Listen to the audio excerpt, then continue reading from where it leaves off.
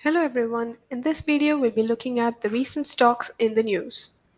Before we go into the topic, I'd like to remind you that you can create your Demat account with Alice Blue if you'd like to start trading in the stock market. With Alice Blue's brokerage services, you'll get excellent exposures and margin for trading in the market.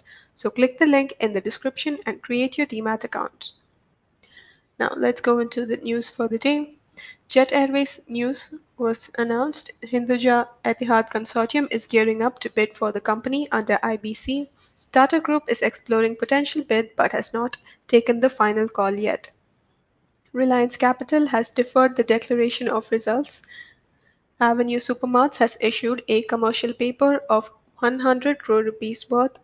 ONGC is seeking partners to bid for the 64 oil and gas producing fields.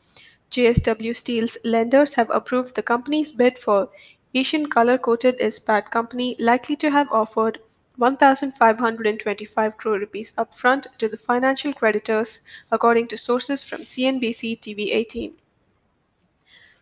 Everready Industries was in the news as their accountants Price Waterhouse and Co-Chartered Accountants LLP have expressed its inability to continue as the auditors of the company. So Everready Industries has appointed Singhi and Co. Chartered Accountants as their new auditors. Syndicate Bank's board has approved to raise capital up to 500 crore rupees during the financial year 2019-2020 by way of qualified institutional placement, follow on public issue, preferential allotment or any other mode. NMDC has terminated contract with BHEL for delay in 1,395 crore rupees project.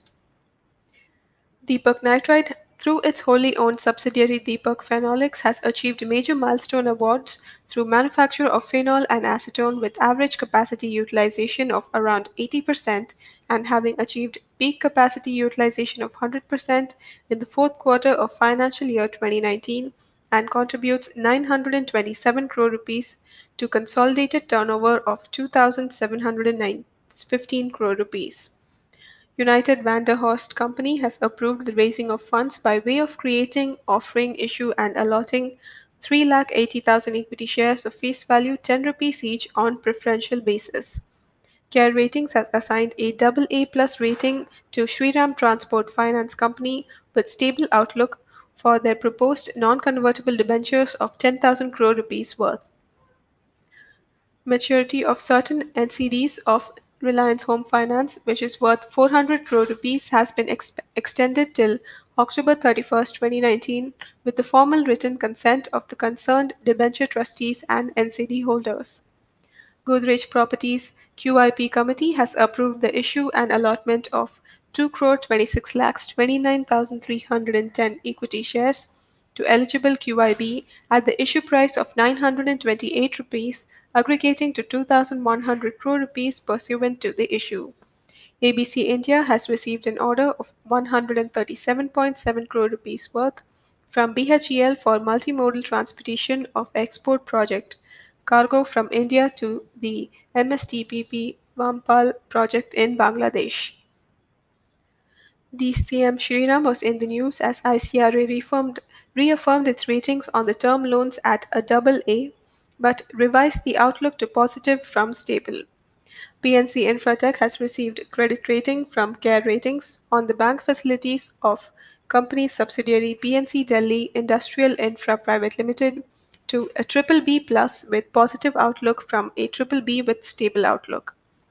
JK Papers has received revised ratings from CRISIL and its outlook from stable to positive and has upgraded its ratings of the company.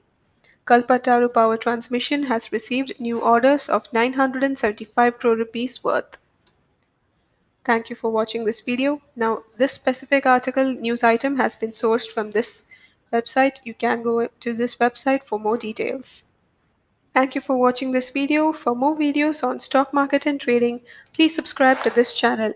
If you'd like to start trading in the stock market, you can create your Demat account with Alice Blue's brokerage services by clicking the link in the description and filling out your details. With Alice Blue, you'll get excellent exposures and margin for trading in the stock market.